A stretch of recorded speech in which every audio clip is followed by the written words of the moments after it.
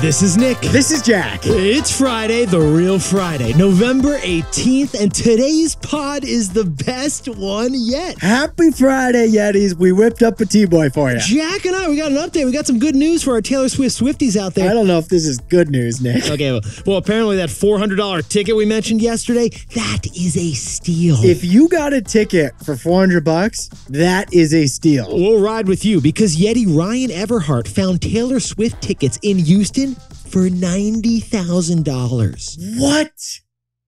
So we're going to buy $400 tickets. Jack, what's our first story? The most expensive World Cup in history begins this weekend in Qatar. Get this, every minute of soccer is going to cost $35 million. For our second story, Starbucks just had their biggest day of the year, Red Cup Day. Starbucks, they don't just make habits, they make holidays. And our third and final story is about the founder of crypto catastrophe FTX. He just admitted he's a fraud. So Jack and I are going to play a little game, Lehman, Enron, or Madoff. Sam Bankman-Fried, come on down. Yeah.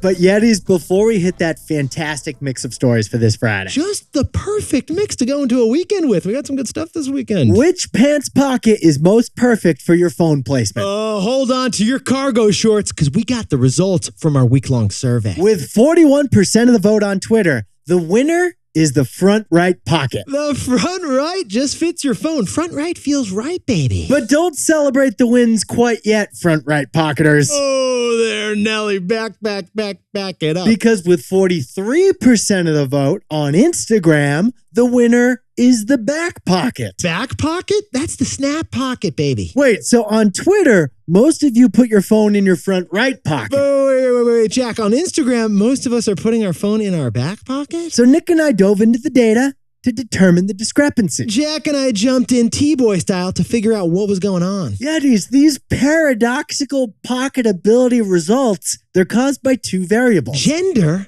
and dexterity. Because women were more likely to use the back pocket or no pockets. We saw it in the comments. Because you can't fit an iPhone 14 into the tiny front pockets in those women's 5-pocket pants. And men, according to the comments, were more likely to be front pocket people. Khakis, slacks, they were created to stick your phone in the front. Okay, and since we have more female followers on Instagram, and we got more male followers on Twitter, Instagram besties preferred the back pocket, while Twitter Yetis prefer the front pocket. There you go. Oh, and since 85% of Americans are right-handed, the majority of everyone prefer the right pocket. Gender and dexterity, everything's explained. So the answer to the perfect pants pocket ability to park your phone in question, what is it, Jack? It depends on your genes. Yeah. Like literally your genes. Literally. Like those genes. Let's hit our three stories.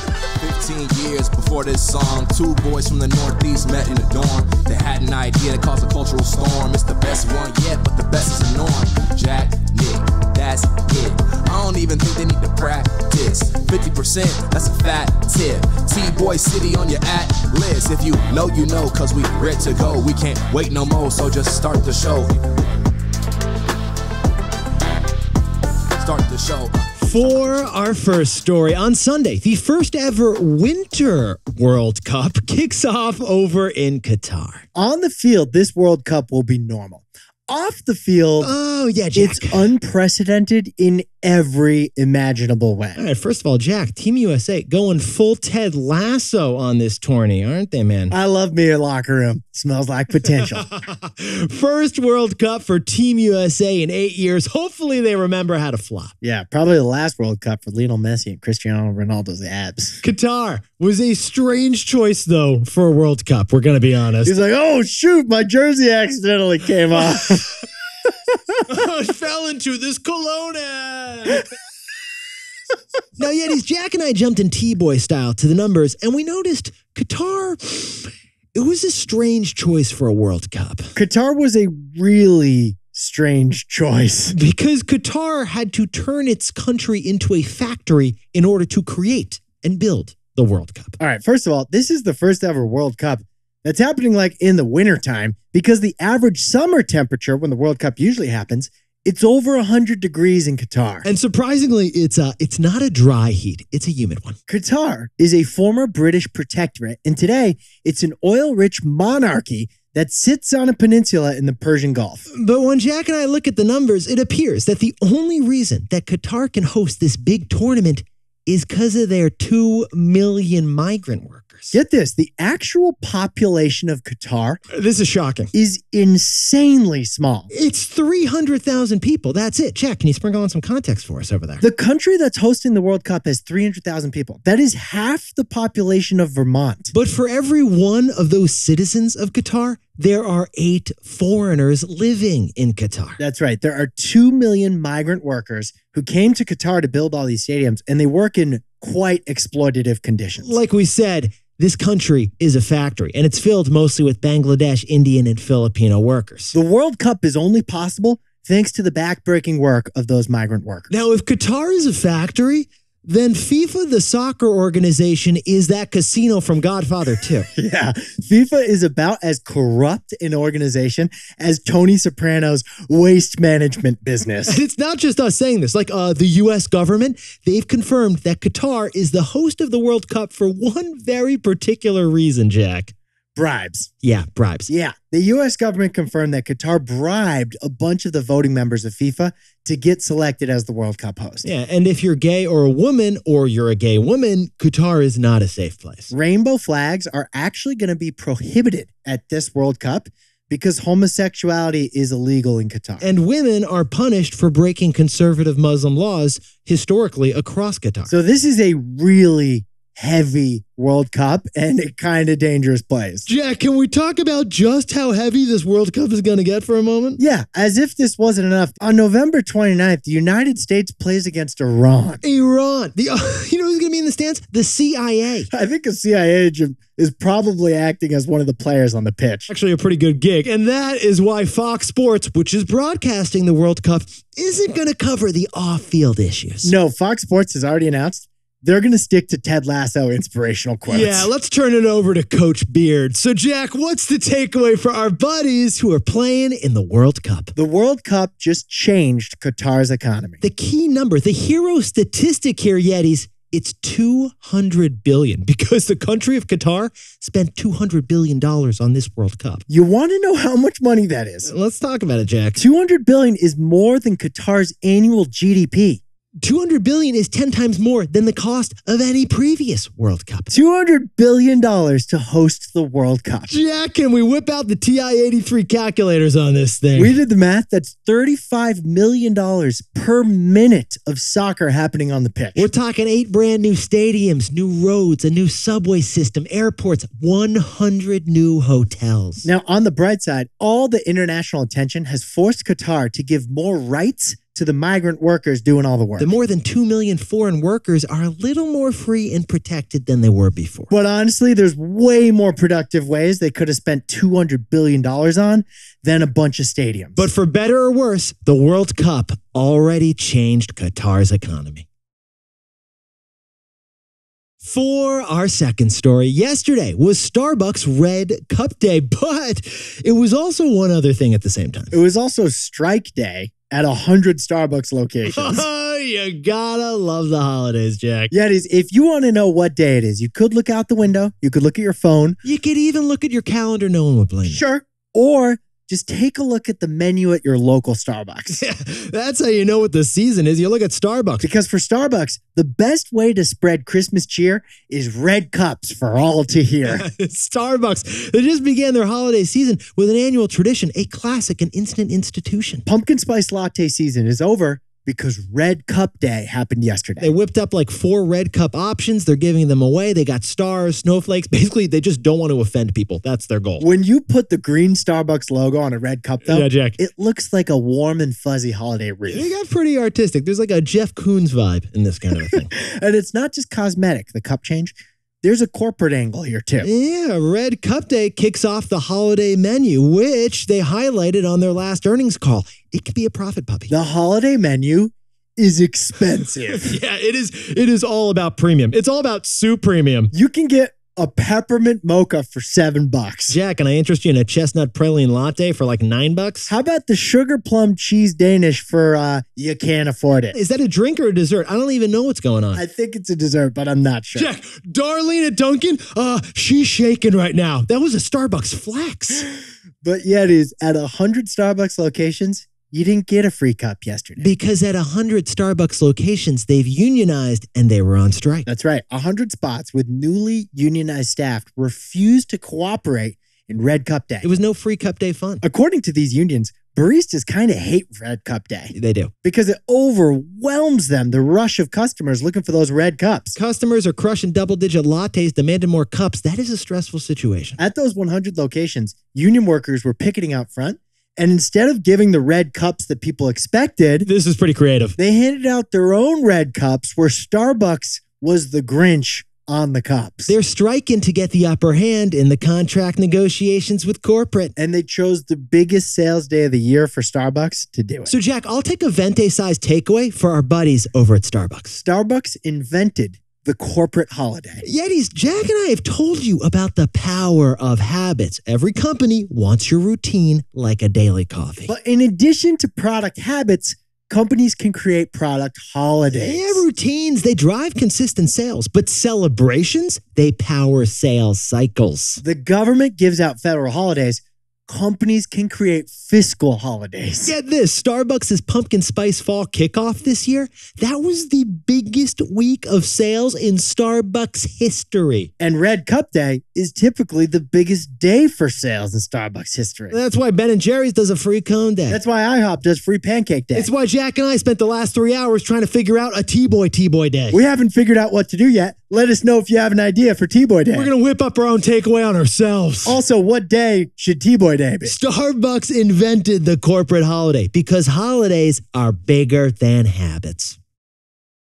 Now, a word about our sponsor, Robinhood. You know, honestly, your salad, it says so much about you. Nick, you like to blaze your own trail at the salad bar. Yeah, I'm ordering a salad. I go off menu, man. Like a combo of kale and croutons that has never been made before. Me? I'm not reinventing the wheel. I like to go classic. Like if Sweet Green thinks it's a good combo, Jack's not going to change that. Kind of like investing strategies. Some want to build a custom portfolio of stocks, crypto, and options. Others don't want to reinvent. Just give me the most standard ETF. Whether you're tweaking your one-of-a-kind portfolio every day or prefer a more hands-off approach, Robinhood has the tools. If you're not investing on Robinhood yet, to get started, go to Robinhood.com/T-Boy to choose your free stock. That's Robinhood.com/TBOY. Limitations apply. Stocks offered by Robinhood Financial LLC, member SIPC. Crypto offered through Robinhood Crypto. All investments involve risk. By the way, this podcast is not owned or part of Robinhood, and we are not employees of Robinhood.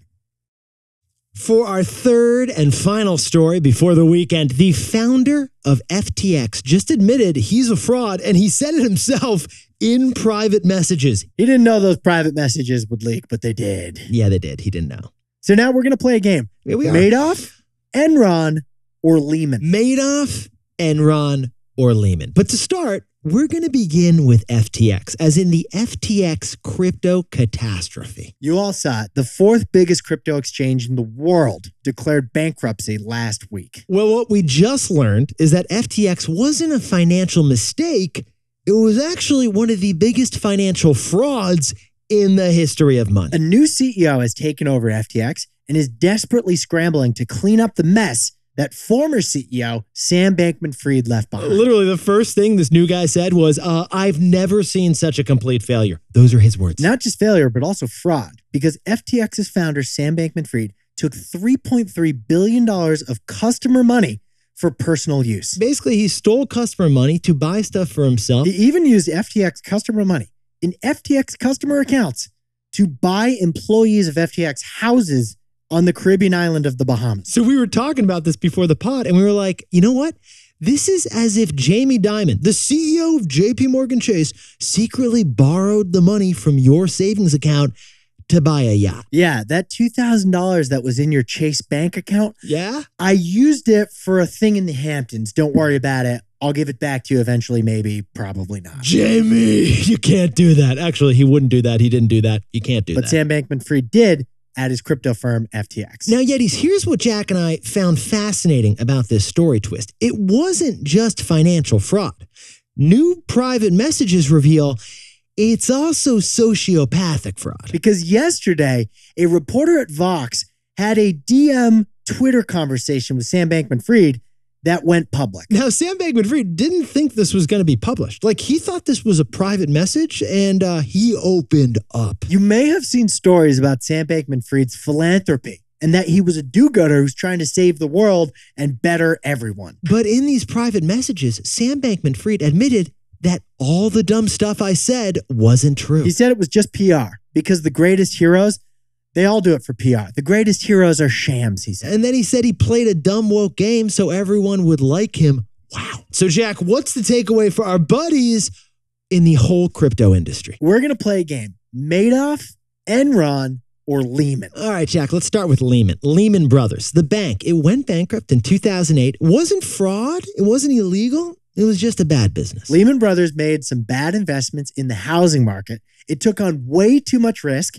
Company eventually imploded and declared bankruptcy. All right, then you got Enron. Enron Energy Company went bankrupt 2001. They manipulated numbers, illegal accounting fraud. Yeah, a bunch of executives at Enron lost a lot of company money, but hid those losses from investors, and like 3 of them eventually went to jail. And then you got Bernie Madoff, the money manager who went bankrupt in 2008 for illegally handling people's money. Bernie ran a massive Ponzi scheme. He took money from some clients to pay others, and then he died in jail. So the way Jack and I see it, when it comes to Lehman, Enron, or Bernie Madoff, Jack, where do we see founder Sam Bankman-Fried? He's a Madoff guy. Yeah, he's a Madoff. It looks like it. He's a Madoff. Big personality, illegally misused customer money. Just like Bernie Madoff, everything was okay with Sam Bankman-Fried until the market downturn revealed his massive fraud. In fact, one regulator just said the two are eerily similar. Like they both charmed investors and they both commingled funds. Now, there is some good news, a silver lining for crypto. This wasn't a Lehman situation. It wasn't reflective of a system-wide problem. But there is bad news for crypto. It was a Madoff moment, and that badly crippled crypto trust. Jack, can you whip up the takeaways for us for the Real Friday? On Sunday, the Men's Soccer World Cup begins in Qatar. It's unprecedented in like every single way. It changed Qatar's economy. For our second story, Starbucks kicked off the holiday season with Red Cup Day yesterday. Yeah, we talked to you about habits, but Starbucks invented the corporate holiday. For our third and final story, it looks like Sam Bankman-Fried pulled off a huge fraud. Madoff, Enron, or Lehman. This looks like a Madoff moment. Now, time for the best fact yet. This one sent in by Vel Kelenduvelu from lovely Chennai, India, currently living in Austin. You want to know what the longest road in the world is? It turns out it's in Africa. Actually, it's across Africa and it's across Asia. There is one single road that begins in Cape Town, South Africa, and goes all the way to Magadan on the other side of Russia. We're talking 13,911 miles to travel the world's longest road. That's like New York to Los Angeles, to New York to Los Angeles, back to New York. Yeah, it would take you 187 days walking nonstop with no sleep to cross that road. No pee breaks either. 187 days of walking straight. 17 countries, 6 time zones, every type of weather, and a whole lot of podcasts, Jack. The name of that road? Yeah, talk to us. We don't think it has a name, but we're going to call it Route Infinity. Yetis, you look fantastic to end the week. And if there's a day you think should be T-Boy Day, hit us up at T-Boy Pod. Also, what should be like the deal with T-Boy Day? Let us know what you think. We're really going to crowdsource this thing. Celebrate the wins this weekend. Jack and I will see you Monday.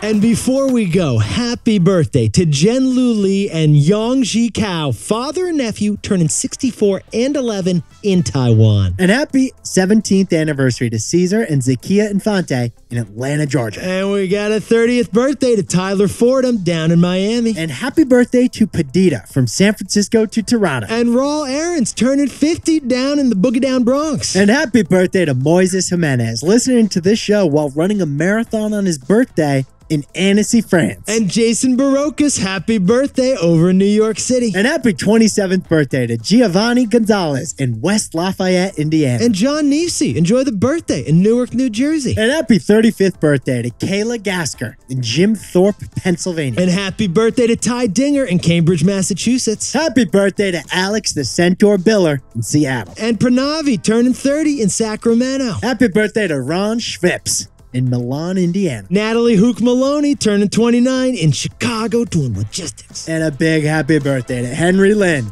in Chicago. This is Jack. Nick and I both own stock of Robinhood. Now, a word about our sponsor, Robinhood. Okay, so Jack and I both worked in finance for a while. And we know the 6-monitor Bloomberg jockey with charts, numbers, balances, and more charts. They got coffees in both hands while they're executing some complex trade on a soybean future. Well, we're not trying to impress with our mission control trading center. Just give us an app, please. Robinhood, with its mobile-first and intuitive design, it lets you trade with just a few quick taps on their app. And even if things still don't seem easy, Robinhood has your back 24/7 with its live and robust customer support. If you're not investing on Robinhood yet, to get started, go to Robinhood.com/TBoy and choose your free stock. That's Robinhood.com/TBOY. Limitations apply. Robinhood Financial LLC, member SIPC. All investments involve risk. By the way, this podcast is not owned by or part of Robinhood, and we are not employees of Robinhood.